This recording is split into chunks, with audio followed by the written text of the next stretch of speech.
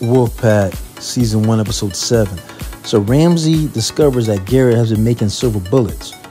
She's going to take him to the warehouse where all the dead bodies are at that Baron's been stashing since he's a werewolf and been killing people. So she going to slay Garrett or not? And she will have a flashback when they had the fires, how she went from a wolf to a werewolf and killed a bunch of firefighters. And then Blake's brother Danny recognizes Ramsey as the werewolf he saw in the garage. And then you're going to have the teens going to have to come up with a plan to stop Baron. So this is an A+ grade TV show. I recommend everybody to watch it. It's coming down to the season finale. I think we have like 3 more episodes to go.